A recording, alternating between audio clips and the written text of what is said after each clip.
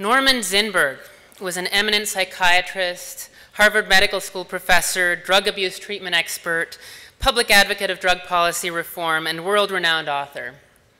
His 1984 book, Drug, Set, and Setting, was a landmark publication that documented the powerful role of set and setting that's now widely accepted in shaping individual drug use.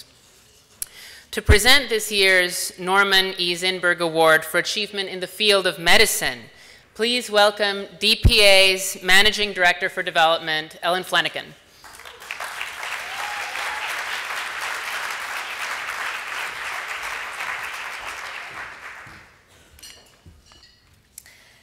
It's my great honor this evening to pay tribute to a hero, the late Dr. Jack Fishman.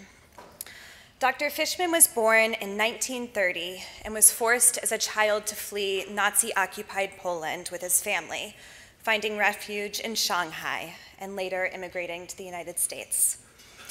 Dr. Fishman pioneered the study of opiate antagonists and developed a number of medicinal compounds that aid in reversing the effects of opioids, the most prominent of these being naloxone.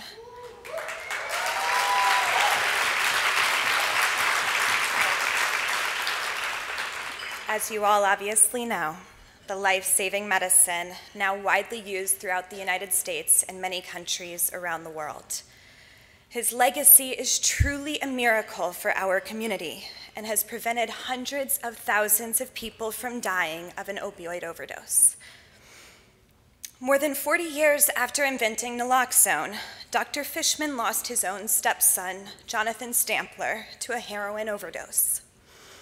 Jonathan's mother, Joy, told the Huffington Post, quote, "It never even occurred to us that naloxone could save Jonathan.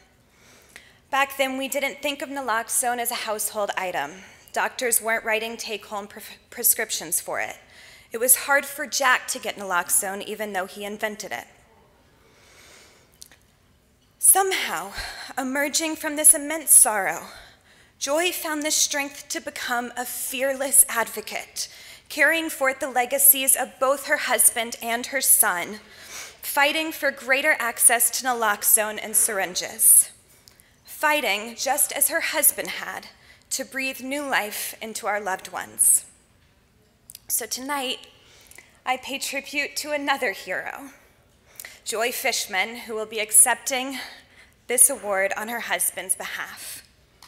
Joy, as I present this award to you, I also make a sincere promise. We will stand alongside you in this struggle, fighting to increase access to your husband's miracle drug, fighting to prevent mothers from suffering the same pain you have. Thank you, Joy, and thank you, Jack.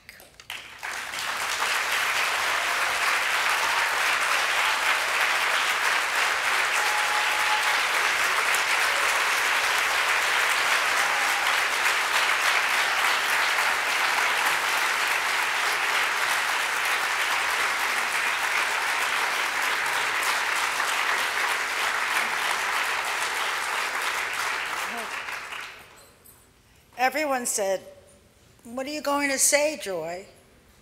And I said, I only have one word. It's naloxone. What else is there to say? And I'm not a fearless person. I am a product of Ethan Nadelman. When my son died, I had opted to go underground and do my grieving, and Ethan somehow years later tracked me down and he said, "You have a story to tell. You can't just go quietly in the night. You have to tell your story." The story is one of irony. My husband invented naloxone. My son, Jonathan, died of a heroin overdose.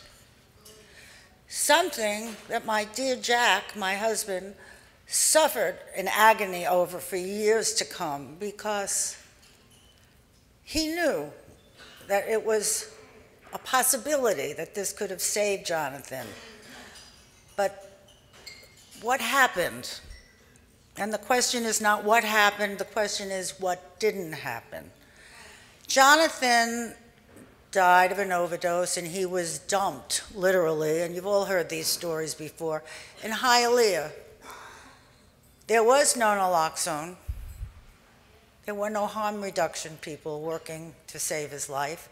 There was no Good Samaritan law. So the people that dumped him did not call 911 for fear of being arrested themselves. So there is the story, and there is the sadness. But here is the upside. My son, his beautiful girlfriend, Ashley, who also died of an overdose. I'm here as a spiritual mother to them and a spiritual wife to my husband, and I'm here to say thank you for taking my husband's work and making it possible to save the lives that we've all saved. And Jack, I love you still, and I thank you for giving me this opportunity to give back. So thank you all.